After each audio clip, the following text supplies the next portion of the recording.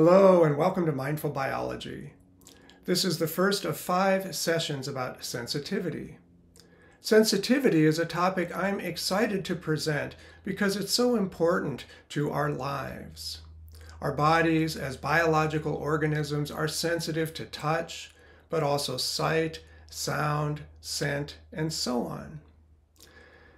This sensitivity provides valuable information that makes it possible for us to survive and thrive.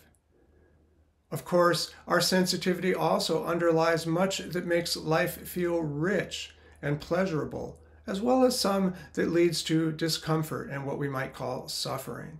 So this is a rich topic for exploration, and I look forward to investigating it with you. We'll be focusing primarily on the sense of touch and the skin surface. Doing so will also involve considering the body's separation from the outside world, the ways in which we are isolated from our surroundings, but also the ways in which we are connected. So there's a lot to go through here, and I hope you will find the exploration as interesting and valuable as I have. If you've watched previous mindful biology programs, you know that the goal of the project is to help us use basic biological information to develop a greater sense of intimacy and connection with our bodies and our biological lives. Doing so requires a form of sensitivity. We need to be sensitive to our inner experience. Mindfulness as a practice also involves sensitivity to outward experience. In some sense, the difference between inside and outside is a little illusory because the body is acquiring information about interior states of the organs and the nervous system, etc., as well as outside circumstances through light and sound and scent, etc. All of this information comes together in the body and particularly in the nervous system, which then responds in ways that favor survival. So the question we'll be exploring in this series is, how does this sensitivity work? And in particular, we'll be looking at the various channels of information that come in, the various channels that we're sensitive to. So I'm using here this outmoded type of television set, such as was common during the 50s, 60s, and 70s of the last century.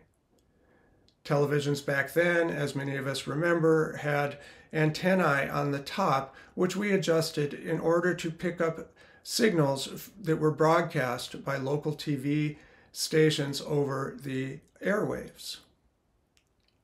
Let's imagine for the moment that the television has just one channel and that we depend on that for all of our information. I think we know from the present day that over-reliance on a single channel of information tends to lead to distortion. Well, one of the most common channels that we use as organisms, as humans, is a particularly well-developed function in the human body and mind, which is the brain, and in particular, a region of the brain known as the prefrontal cortex, which helps us analyze, use language, develop concepts, and so on. I'm going to call this process, this function of the brain, the objectifier. As noted, it involves the prefrontal cortex, although it would be an oversimplification to say that it's all located there. But it is particularly characteristic of human as opposed to other animal intelligence. As far as we know, we're the only animals that use symbolic reasoning to a high degree and that therefore are capable of what we might call objective analysis. And so we are the only animals that have a well-developed objectifier function. Well, this objectifier is what we use when we look out upon the environment and see features that we name. For instance, we look out on a hillside and we see trees growing on it. And so we come up with the word tree to label these structures that we see in the distance that are tall and have branches and so on. Or we could take the whole collection of trees and label it a forest. Either way, we've created or defined a kind of object in our field of view, and then we can compare that object with other objects. We can track for changes over time. We can read online or elsewhere to get more information about that class of object, etc. So this is the power of the objectifier function. The objectifier is so skilled at picking out features and looking at them as if they were separate objects that it does so rather automatically. And one of the so-called objects that frequently comes under examination is the human body itself.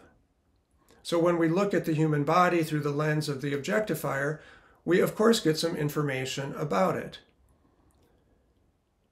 As modern biology has progressed, this information has gotten ever more detailed and impressive so that we now know a tremendous amount about the human body, all of its different organs and cell types and so on.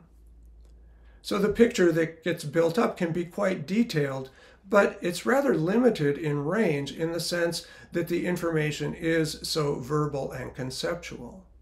If we only examine the body in this way, we'll be missing a lot of what makes life rich and meaningful. We'll be missing the feeling of life, which of course is what tends to matter most to us.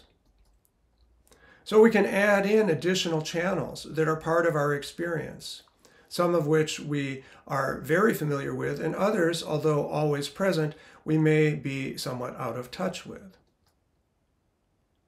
In the subsequent series, we will look at these different channels. One refers to our animal or mammalian nature. So this is the direct feeling of hunger, thirst, pleasure, coolness, warmth, desire, affection, etc. All of the feelings that pass through a mammalian organism.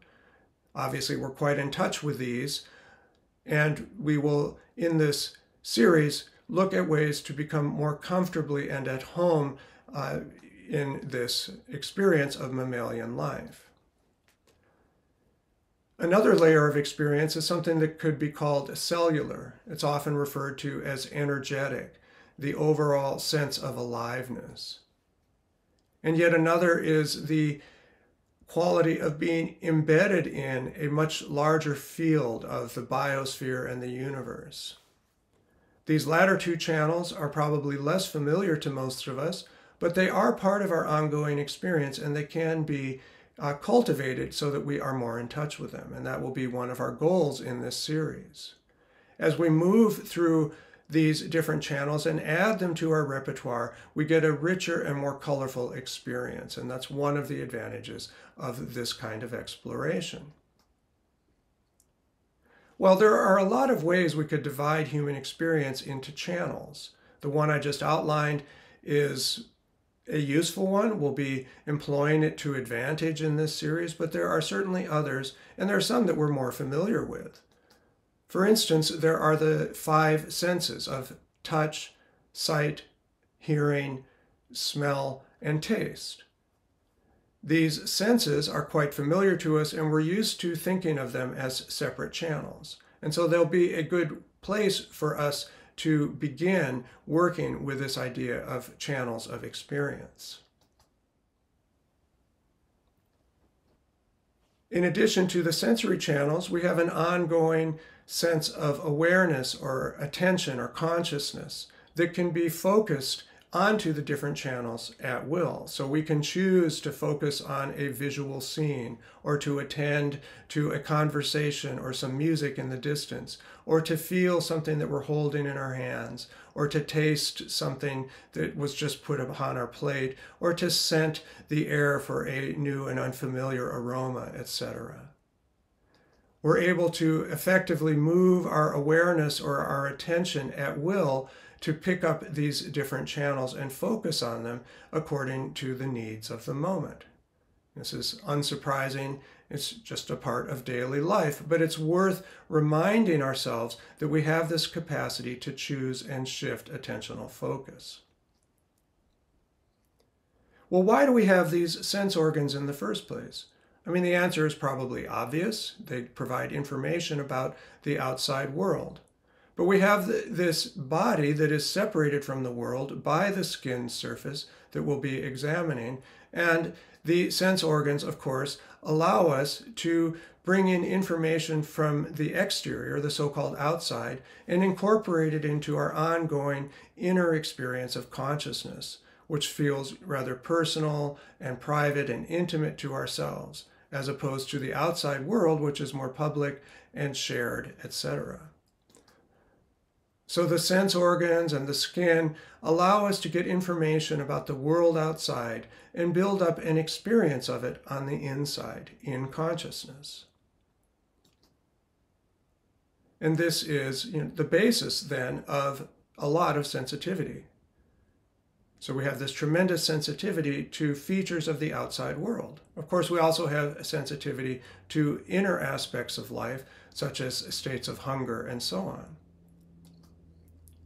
When it comes to the world, we are immersed in it. So it's not just something that's off to the side, as previously shown. It surrounds us. And there's an enormous amount happening out there. And one function of our sensitivity is to pare down the information flow and to make it manageable so that we can take the vast world outside and experience a more limited aspect of it on the inside.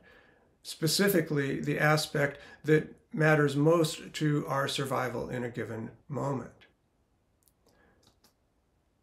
So with the senses then, the 5 channels, we can move our awareness at will and sort of shift from one to the next in order to get a feel for how attention can be managed. And this will serve us well as we move into those other layers of experience that I mentioned at the outset that have to do with how the body is viewed objectively, its mammalian qualities, its cellular or energetic aliveness, and so on.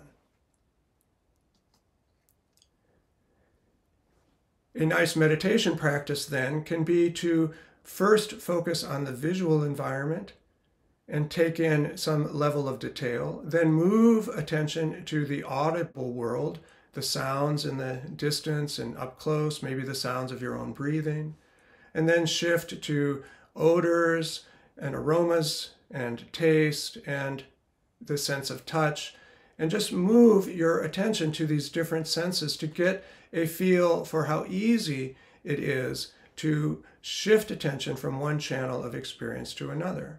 This is nothing new or surprising, but it's helpful to begin to get the feel for how we can choose which channel to tune into. So I encourage you to develop that as a meditation practice. Well, as mentioned, there are a lot of different ways that bodily experience can be divided into different channels or layers. One that I was exposed to during my yoga training was the kosha system. So the koshas are often referred to as sheaths. And with this system, the body is viewed as having multiple, usually 5 layers that involve different aspects of our bodily experience. The physical, the energetic, the mental, something more like wisdom or clarity, and a background sense of bliss, a kind of pure awareness, as it were. If you're familiar with the yoga tradition, you've probably encountered the koshas. You may have heard them described differently. The main point here is that there is a system within the yoga tradition that divides bodily experience into these different layers. Recently, I read this book, The Wakeful Body, Somatic Mindfulness as a Path to Freedom by Willa Blythe Baker. This book is the closest of any I've ever read in spirit to the goals of mindful biology. It's a very self-compassionate and loving approach to the complexity and beauty of embodied life. Well, Willa Baker is an American who has spent a great deal of time in Tibet, including doing some very long retreats and becoming ordained as a Lama in the Tibetan Buddhist tradition. I learned from her that within Tibetan Buddhism, there are certain sects that make use of the yoga system of koshas mentioned earlier. And she uses a modification of that system as the basis for her book. I'm going to follow her example and emphasize 4 of the koshas. I'm going to use my own terminology because of my biological emphasis. And there are also some other differences between how I'm organizing bodily experience compared to what she offers. But the general idea remains the same, and I owe her a big debt for helping to clarify mindful biology for me. So I'll be using a notion of bodily experience that consists in part of an object body, a mammal body, a cell body, and a universe body. I'll briefly describe what these involve now, and then we'll spend the rest of the 5 sessions exploring in more detail. So the object body is the one that the objectifier develops for us. So it's all of our ideas and notions and concepts about the human body, and particularly our own body. The mammal body is, as mentioned, our body of direct felt experience with all the urges and drives and hungers and pleasures, etc. The cell body is a more fine-grained and subtle experience of pure aliveness that I tend to think of as relating to the cellular activity that is spread throughout the entire body, but other traditions often talk about as an energetic flow, such as of chi or prana. And the universe body is the one that develops as we begin to feel our embeddedness in the biosphere and the cosmos at large. A nice meditation can be developed as a starting point from the first 3 of these bodies. So we can line them up, and I encourage you to move through first all of your ideas about your body. You could sit in front of a mirror or just imagine yourself in front of a mirror, and you must have looked at your body countless times, and you have lots of ideas about it, its health issues, its strengths, its blemishes, and just notice how many thoughts and ideas and concepts you have about the body as if it were a sort of object separate from this vaguely defined sense of yourself, this thing you call me or I. Then, after working with the objectified body, feel the subjective experience of the actual flowing, digesting, breathing body. So you can feel the breath moving in and out. You can feel hunger or thirst. You can feel pleasure, discomfort. You can feel pressure points, etc. You can feel the body as a living phenomenon directly. And then move to just the diffuse sense of vibration or warmth or presence or aliveness that lets you know that you are in fact living, that you have this living body, and that every part of it is somehow alive and connected. So that's another meditation suggestion to be pursued after this series. But moving back to the 4 bodies that we'll be working with, I want to point out that they differ in an important way. The 2 on the left that we tend to spend a lot of time in contact with, the object and mammal bodies, tend to be the layers of experience or the channels that cause the most suffering. So we might have some idea that we're not as attractive as we'd like or as we used to be, and there will be some suffering that comes from that objectified perspective. Or we might feel a pain in our body that we could feel some resistance toward, again causing suffering. Well, the 2 layers or channels on the right, the cell and universe body, differ in that they tend to be more stable and unchanging. So the feeling of pure aliveness doesn't change much as we age, nor does our embedded sense of being part of the cosmos. It's not dependent on our age or health. It's just a fact of ongoing existence. So those experiences are much more stable, and they're sources of equanimity. And because of that, it can be really helpful to get more in touch with the so-called cell and universe body experiences, because they can provide a backdrop of stability as we deal with the more changeable aspects of our conceptual and mammalian lives. So let's go to that conceptual body, the so-called object body, and take a little bit more of a look at it so that we can understand it better. We have to start here rather than moving straight to the more equanimous channels in order to be sure that we're honoring our bodily experience and not simply rejecting it or trying to escape it. So we want to really be sure that we're in touch with all layers of body experience, not simply, jettison some in favor of others. Now, the object body is one that actually is the one that constitutes most of our bodily experience. Even when we're in touch with a felt experience within the body, we often have so many thoughts and concepts swirling around that those are what really constitute the bulk of our experience of the body. So the object body is the one that's developed for us by this objectifier function of the brain, this characteristic skill of the human mind of picking out features in the environment, naming them, and analyzing them.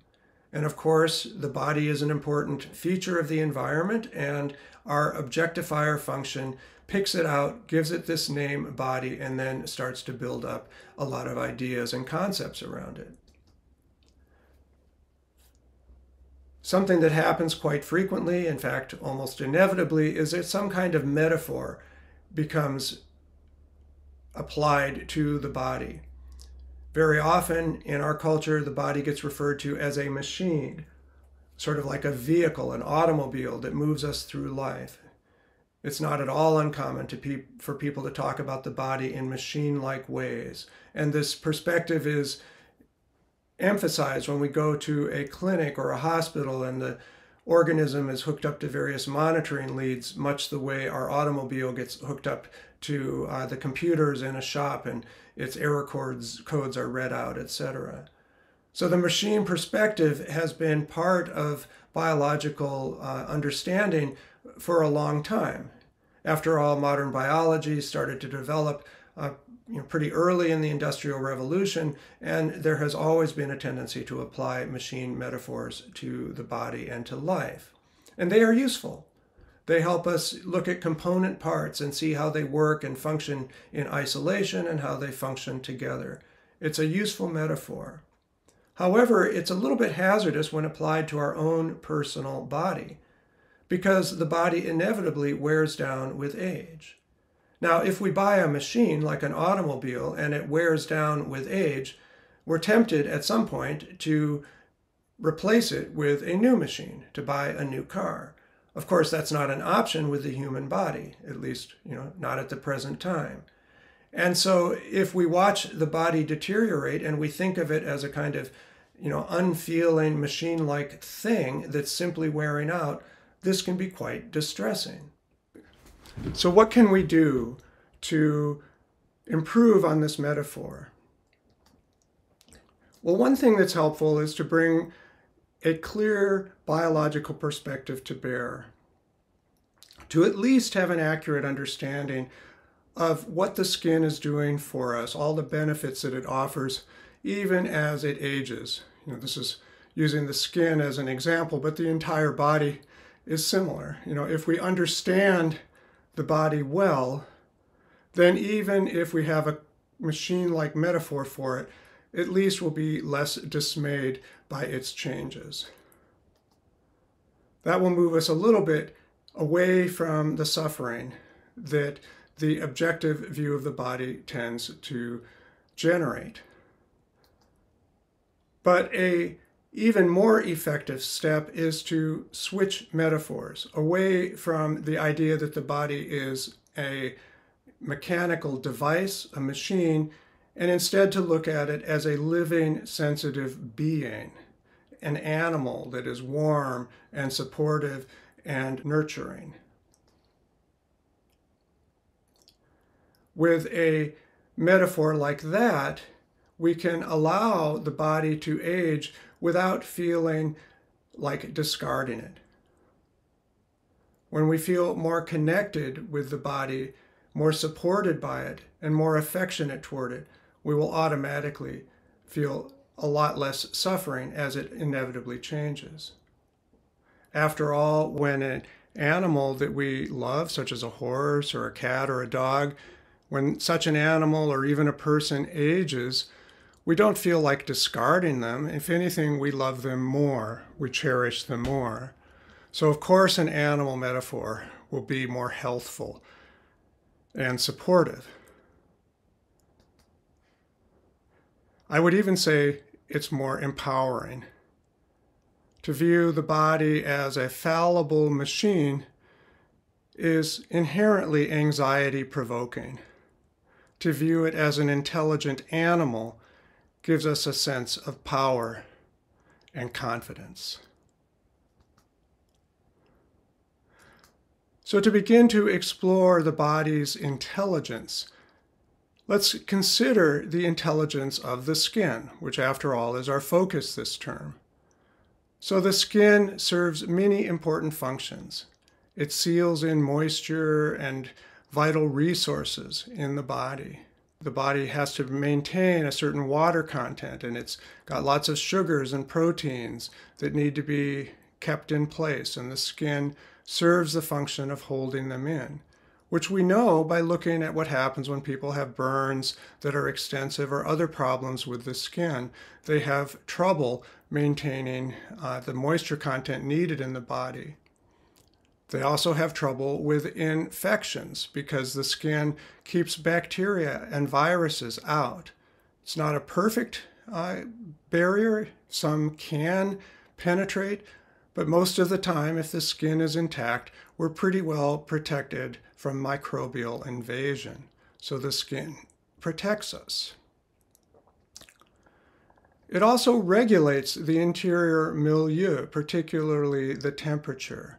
So we have fat under the skin as part of it that serves an insulating function. Most animals have fur that also insulates. And then we have sweat glands and other mechanisms to dispose of excess heat, all in the service of thermoregulation. And of course, the body has a sensory capacity. It senses touch of various sorts. It senses vibration and texture, warmth and coolness, and so on. So the body is like this very intelligent living garment that provides all of these important services in order to favor our well-being. So another meditation that I would recommend as a practice is to accept the object idea of the body, to accept an objectified view of the skin, temporarily, and look at it as this intelligent being, this biological surface, this garment of vast potential that seals, protects, regulates, and informs. So that rather than looking at the skin as something that we need to fret about and worry about its appearance and its changes with age, it can be something that we honor and feel reverence for and awe about as we understand how much it does. For so long, from birth until the end of our life, the skin is there sealing, protecting, regulating, and informing us. That can be a very supportive and nurturing meditation, and I recommend it to you as something you might want to try. So this concludes our first of 5 sessions about sensitivity. We're beginning to explore the skin and the ways that it can be experienced in different channels or layers of embodied living. A lot was covered today, and we'll continue to clarify and experience these different aspects of the skin and embodied life in the subsequent 4 sessions. I look forward to exploring this wonderful experience of the human body and the human surface with you.